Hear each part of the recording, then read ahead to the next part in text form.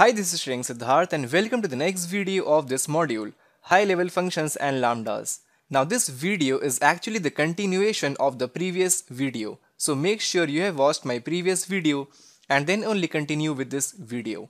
So in this video we'll talk about the lambdas and high level functions in deep detail so as to clear your concept with more clarity. And also we will check out various ways to pass lambda to the high level functions that are present in case of Kotlin. So first of all, let us now explore the lambdas and high level functions. So as seen in the previous video, the lambda expression looks like this. The curly bracket open and close.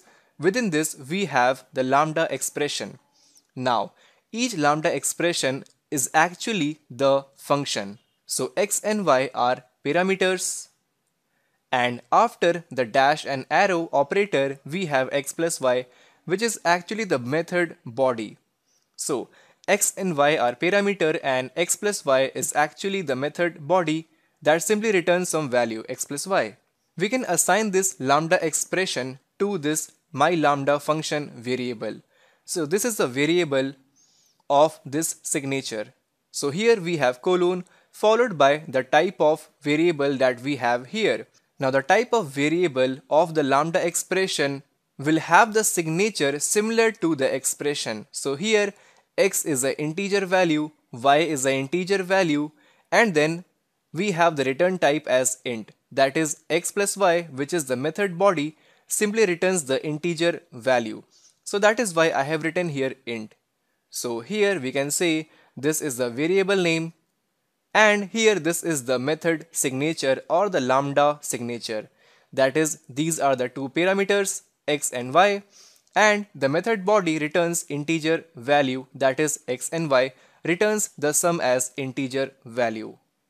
Now then comes the calling of the high level function. Now what is a high level function?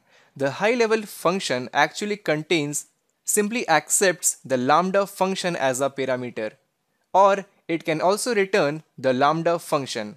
So if a function follows either of these two, that is accepting a lambda function or the expression or returning some lambda value, then the method is known as the high level functions. So this is the lambda expression and this is the high level function that accepts my lambda function, right? Or the expression. So here I have simply defined the function add to numbers. This is the add to number, and then 3 comes to a, which is the integer value, 8 comes to b, which is again the integer value, then comes my lambda function. So here I have simply defined my function colon the signature.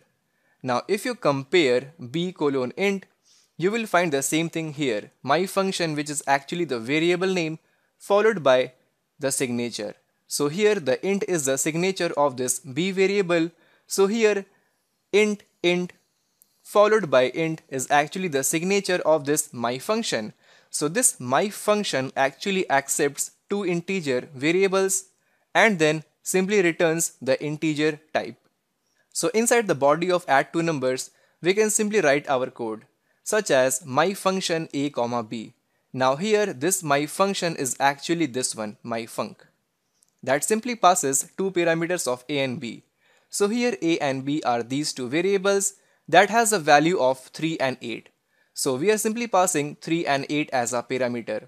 So this a is actually this x and this b is actually this y. So x plus y will be evaluated in place of my function a and b.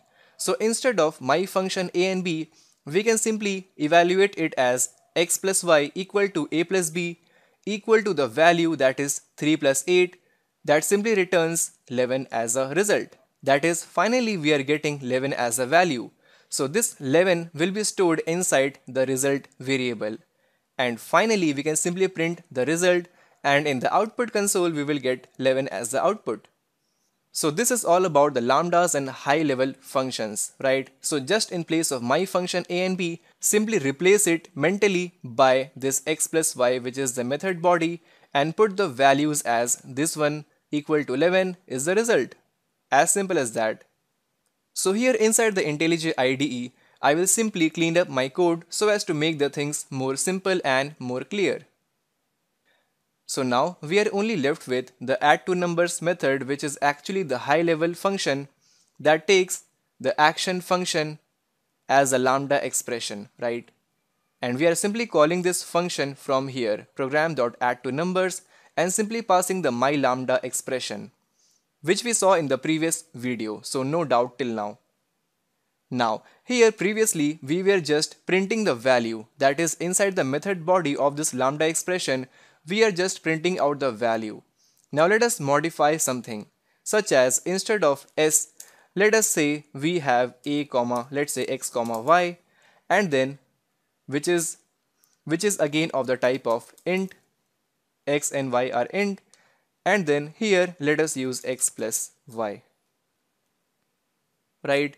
Now here as a lambda expression signature we need to again change it. So here we have two parameters of x and y, so here we will use int comma int, that is two parameters, and then the return type is actually integer value.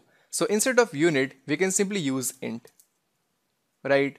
Now suppose if I write here, let's say a string value, so here I need to write here string, as simple as that we saw in the previous video as well. So here let us use int, revert it back as well, let's say x plus y, that is addToNumbers. And now here I am simply passing my lambda as an expression to this addToNumbers method. So I will simply modify my addToNumbers method so as to match the signature that we have defined here, this signature. So simply copy this signature, Ctrl C, and simply paste the signature here. So now we have two parameters of int and int that simply returns the int value, right? Now if you want you can also make it float as well and change it everywhere. So as of now let's keep it int, and now here variable sum equal to a plus b, and then what I will do is I will simply remove this code here, and now instead of this I am having the method of action. So simply use action and then simply pass, let's say a comma b. So we don't need to have this variable sum here as well. Just call action a and b. So this will simply be evaluated as, let's say, the method body. Now the method body is x plus y. So x plus y. Now here the x is actually a and y is actually b. So the value is actually 2 and 7. So we can simply use a plus b equal to implies 2 plus 7. Now the result will be 9. So this action will again return the integer value of 9, right? Because the return type is here. So here I will simply define a val result equal to action, right? And now at the end print line result. So let us now run the code and let's see what happens. So here we go, 9 in the output console we are getting, right? So in this video we just modified our lambda, our high level function, and also here we have the return type as int instead of unit, and we are simply printing out the result inside this addToNumbers method. Now at the end of the previous video I told you instead of using this whole statement here, variable myLambda and so we can simply cut or copy this lambda expression from here and replace the variable name as with the lambda expression and simply comment this line. So here we are simply passing, and if you want you can also remove this int and int signature here. X and y are the parameters and x plus y are actually the method body, and similarly here as well you can remove the int and also int. This simplifies our code. Now let us run the code. So here again we get 9 in the output console. So our codes are working perfectly fine. So you can simply pass the lambda expressions directly. So this was one way, and this is another way of calling the addToNumbers, that is high level functions. Now apart from these two ways there exist two more ways. Let me show you. So here I have addToNumbers, simply passing my lambda function as a variable. Now apart from this we can also pass the lambda expression directly, that is simply using xy followed by x plus y here directly, right? Now, similar to this, we have one more alternative way. That is, simply use add two numbers 3 and 8, then simply close the bracket. Now, if you look at this statement, you will find the lambda expression is actually present right after the end of the last parameter, that is 8. It is actually looking like a method body add two numbers, and here as a method body I have the lambda expression. So instead of closing the bracket here, we are simply closing down the bracket here and then defining the lambda expression. So these three are actually same. So all these three code will give the same output. Let me show you the code in action inside the IntelliJ IDE.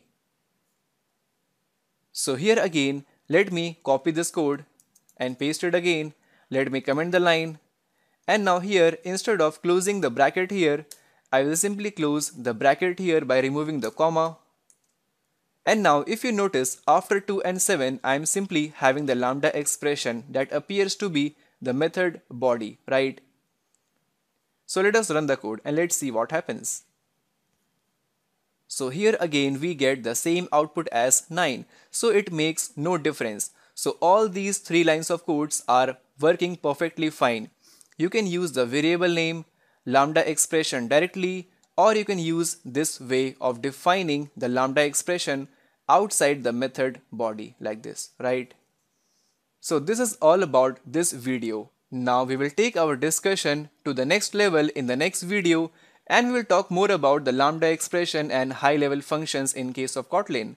Now remember, these two concepts are very important, right? So make sure you watch all these videos in this module. Thanks for watching and have a good day. Thank you.